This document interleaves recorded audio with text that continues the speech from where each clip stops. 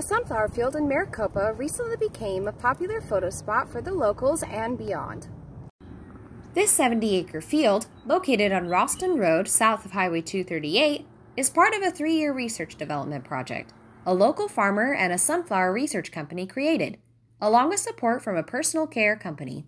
Arizona receives over 300 days of sunshine, making sunflowers an ideal crop. It uses less water, fertilizer, and pesticides than other crops. Sunflowers produce 2 crops a year. This year is their largest crop. When they bloom, they last for about 3 weeks. The biggest challenge this team has encountered so far is birds. They're working through solutions to make sure the team reaps the benefits. They grow 3 varieties of sunflowers.